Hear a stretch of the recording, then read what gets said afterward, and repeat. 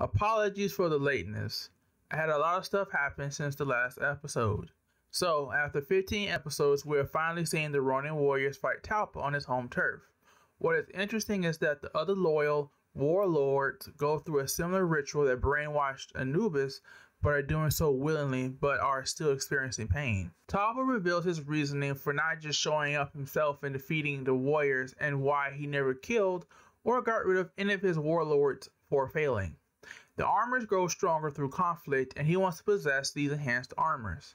You also learn that Talpa's past invasion, where the armor started out as his one armor and was defeated by the Ancient One using his own armor and one strike. The 9 armors creation is shown with the Ancient One taking Talpa's armor and through chanting and a magic furnace puts the armor into 9, also imbuing their symbols. I did not realize that the Ancient One was this powerful in his prime, and I do not blame Talpa for wanting to make his armor stronger so that he doesn't get one-shotted again. Also, Talpa had a horse. Also, White Blaze, the tiger, is over 1,000 years old. So, after the warlords minus Anubis, who has turned against Talpa, are in a stalemate with the warriors despite their enhancement, Talpa absorbs the 3 warlords and begins to recreate their original armor. Just to show how he has been holding back, with the power of the 3 armor, he makes short work of the Ronin warriors, including Anubis, and absorbs their armors, making him empowered by 8 armors. With each armor, he becomes more solid looking. He can also change his sides.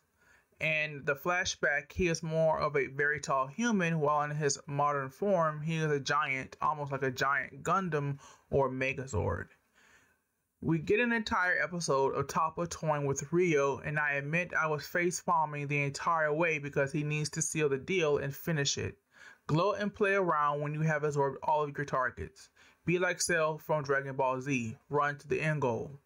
This playing around gives the 4 Ronin warriors within him the ability to fight for control of his body, but Rio can't bring it to himself to deal the finishing blow. Talpa wises up and absorbs Rio. So now we learn that Talpa's absorbing process has 2 stages, physical and mental. Physical is simple. He devours their physical form through his mouth, wholesale. At this stage, he gains the armor's power. Next stage is mental, where the victim needs to consent to being assimilated. Though there seems to be some form of mental integration, as Talpa can use the attacks of those he absorbed, and it is shown by superimposing their image or stance on Talpa. Talpa does let slip that the other warriors are fighting Talpa mentally. Rio seems to give up through this process, but a combination of the Ancient One apologizing for bringing them into this conflict and the power of friendship and whatnot, Rio escapes and unlocks a new armor by merging with the armors of the Ronin warriors. This armor is able to defeat Talpa and free the other warriors. This armor is colored white and has sort of a sun motif. I guess to sort of be like a foil to Talpa's armor, which is sort of grayish black and whatnot. And it seems like the swords that we see on the back of Talpa's armor is reflected on Rio's white armor in the form of the horns or the sort of sun rays we see around his helmet.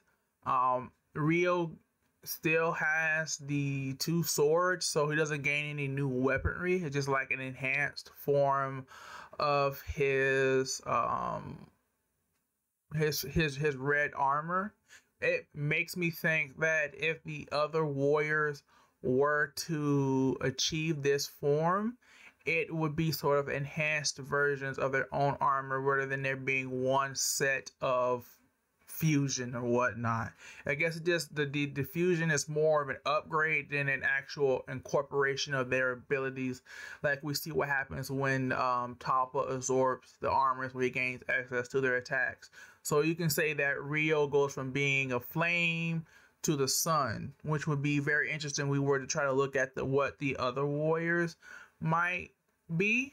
Maybe I might explore that in another episode, just sort of speculate what I think the other Ronin warriors with their upgraded armors would look like if they were to upgrade with the method that we saw in this arc. So ends the first act of the show. An interesting note is that we also learn why Talpa went after Earth. His power is based on negative emotions, and humans can provide him with just enough to fulfill some greater goal. I feel like Talpa lost the moment he decided to toy with Rio. I would have absorbed all the warriors as fast as possible, gone to mental dominance, and then play around with my newfound power, personally. I wonder if the plan was to host the dominated warriors and warlords into new bodies and make the warlords 9 instead of the 4. It's an interesting foil to see the Ronin warriors symbols, what they would transform into. Like, I would have Rio as wickedness, Sage as ignorance, Sai as betrayal, Kento as rot, and Sage as death. I also want to give credit to Yuli and Mia for not throwing themselves into the fight initially.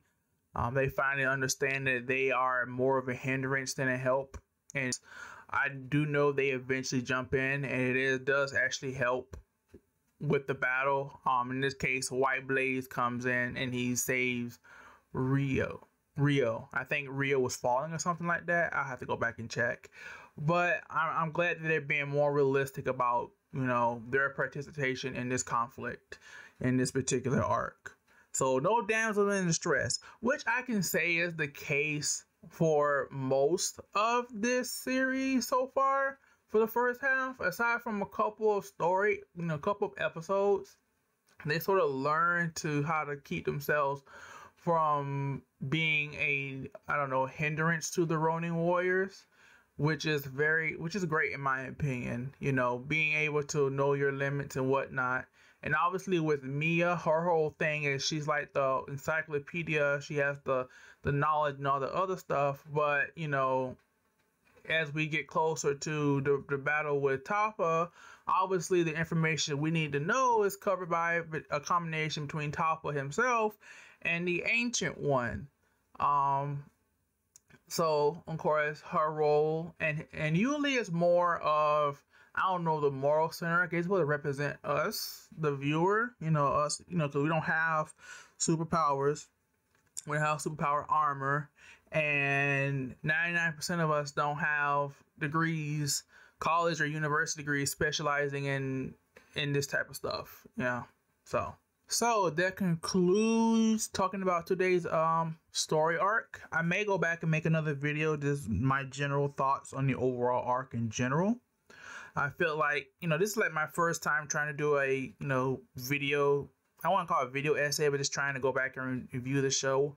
I feel like this is like more summary than trying to delve deep. It's just, I'm just, practice makes perfect. So, let me know in the comment section, like and subscribe. If you want to send me a message for anything that I will actually see, shoot me up a message through DeviantArt, through my DeviantArt, which is in the video description. So this is Umitencho. Have a wonderful day.